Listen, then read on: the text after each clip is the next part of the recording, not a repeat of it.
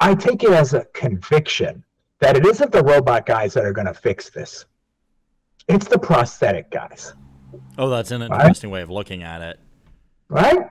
I mean, we're sitting here talking to, robot labs about grasping. We need to be talking to the VA, right? Because that's really where this is going to ultimately come from. They're the ones that have the, biggest problem, that think about this all the time. Think about how do you control it, you know, all of that. And so I spent a fair amount of time just following the, work in the prosthetic space, because I think in the end, you're going to attach it not to an amputee all the time, but to a robot that is equally, hampered in its dexterity. I'm just thinking of that Johns Hopkins robot, Robo Sally, that did that. So, Yeah.